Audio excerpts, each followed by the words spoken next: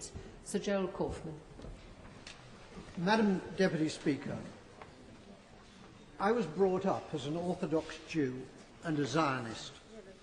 On a shelf in our kitchen was a tin box of the Jewish National Fund, into which we put coins to help the pioneers building a Jewish presence in Palestine. I first went to Israel in 1961, and I've been there since more times than I can count. I had family in Israel, and I have friends in Israel. One of them fought in the wars of 1956, 1967 and 1973 and was wounded in two of them. The tie clip which I'm wearing is made from a campaign decoration awarded to him which he presented to me. I've known most of the Prime Ministers of Israel, starting with the founding Prime Minister, David Ben-Gurion. Golda Meir was my friend. So was Yigal Allon, the Deputy Prime Minister, who as a general won the Negev for Israel in the 1948 War of Independence. My parents came to Britain as refugees from Poland. Most of their families were subsequently murdered by the Nazis in the Holocaust. My grandmother was ill in bed when the Nazis came to her hometown of Stachov. A German soldier shot her dead in her bed. Madam Deputy Speaker, my grandmother did not die to provide cover for Israeli soldiers murdering Palestinian grandmothers in Gaza.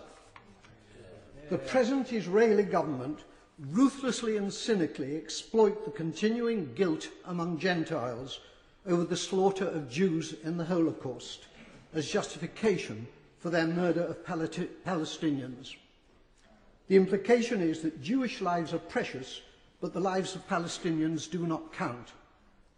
On Sky News a few days ago, the spokeswoman for the Israeli army, Major Leibovich, was asked about the Israeli killing of, at that time, 800 Palestinians.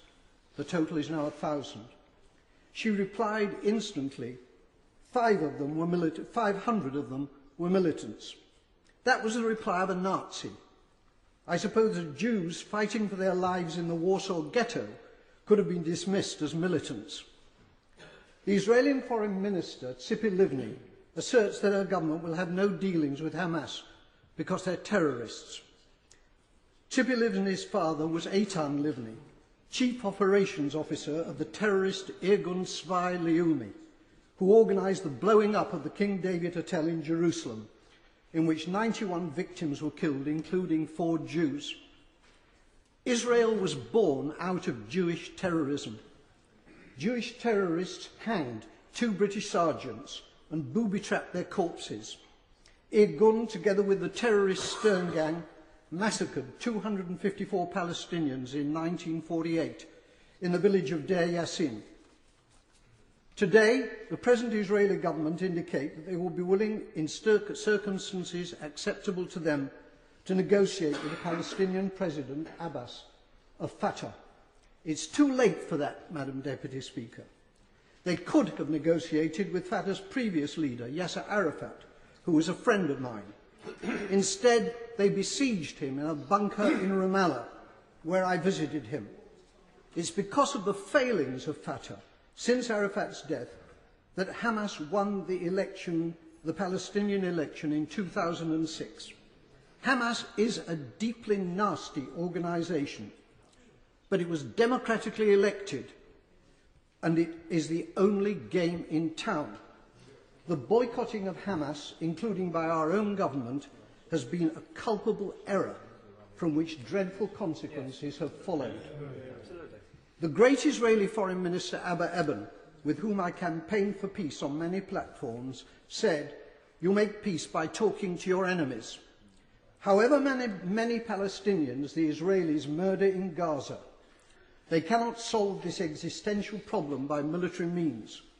Whenever and however the fighting ends, there will still be 1.5 million Palestinians in Gaza and 2.5 million more Palestinians in the West Bank, who are treated like dirt by the Israelis, with hundreds of roadblocks and with the ghastly denizens of the illegal Jewish settlements harassing them as well. The time will come, not so long from now, when they will outnumber the Jewish population in Israel.